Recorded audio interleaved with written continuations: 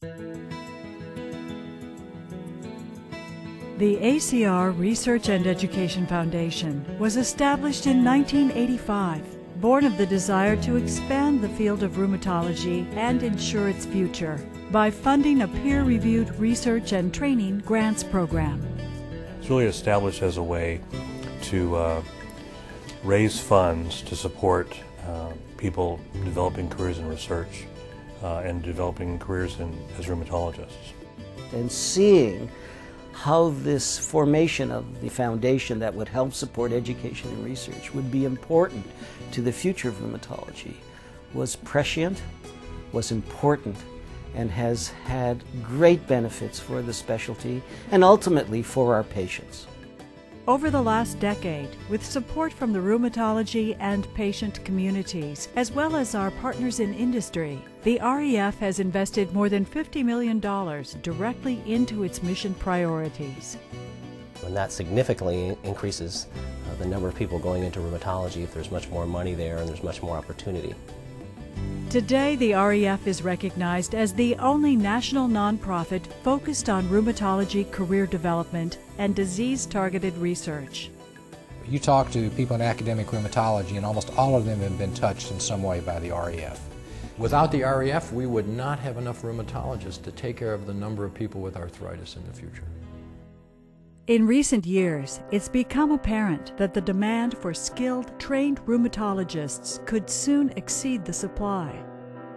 We had projections of my generation retiring with a huge exodus of rheumatologists out of the specialty and nobody in the pipeline to replace them. The community needs not only community rheumatologists, but the resources in the academic institutions to help train the next generation of rheumatologists. So we need to do everything we can to try to increase the number of people in training to try to meet that demand. Recruiting and training future rheumatology clinicians, educators, and researchers is the key to advancing patient care and remains a top priority. There's a direct correlation between the rise in funding from the REF for fellowship training and the numbers of fellows going into training. The REF awards allow for training, for fellows, for mentoring activities. These early career awards are entirely critical to allowing one to persist. It's so hard to get funding right now. People will end up walking away because they can't support themselves in their research careers. The REF has made a huge difference for a number of young investigators. In research circles, the REF is sort of that angel fund to really get you going in the direction you want. These early grants are early milestones of success. The ACR REF provides the opportunity to initiate and to sustain a challenging and fulfilling career in rheumatology. Arthritis and inflammatory rheumatic disease is the #1 cause of disability in the U.S., more than heart disease, cancer, or diabetes. So rheumatoid arthritis is one of our major illnesses. It belongs to us. We treat it more than anybody else. We diagnose it more than anyone else. We're doing research in it more than anybody else. And even though there are new treatments out there, there's still a huge need for cure, and we still don't understand the cause of it. Funding innovative research focused exclusively on rheumatoid arthritis and related inflammatory rheumatic disease is essential to accelerating discoveries that can lead to cures.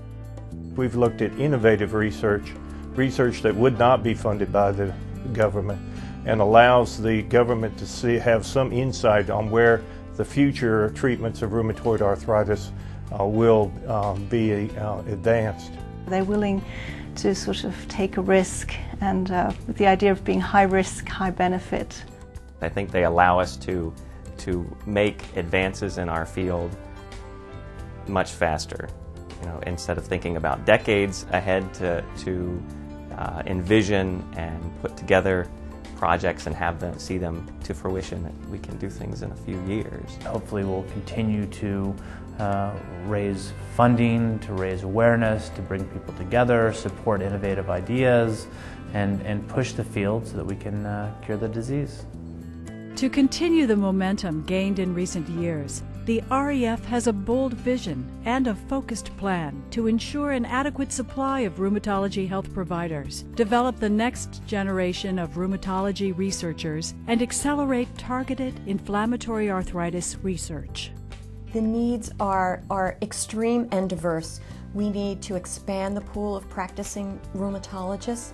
We need to, at the same time, expand the pool of physician scientists and academic rheumatologists. And if we want our field to survive, one of the things we need to do is make sure the REF is alive, vibrant, and rich.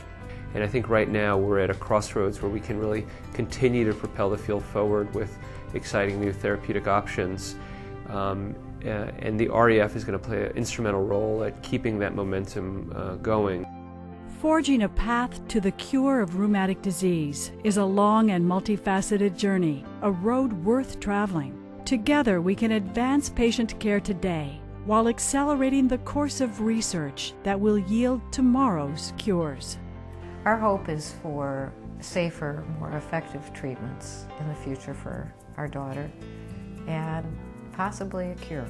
And I think that it will be within my lifetime when we can say to patients that we can stop this illness and even cure it.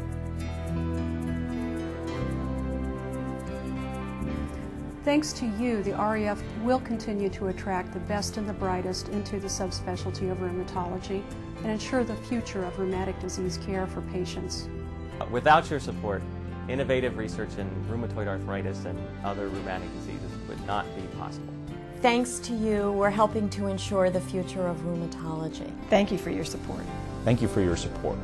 Thank you so very much.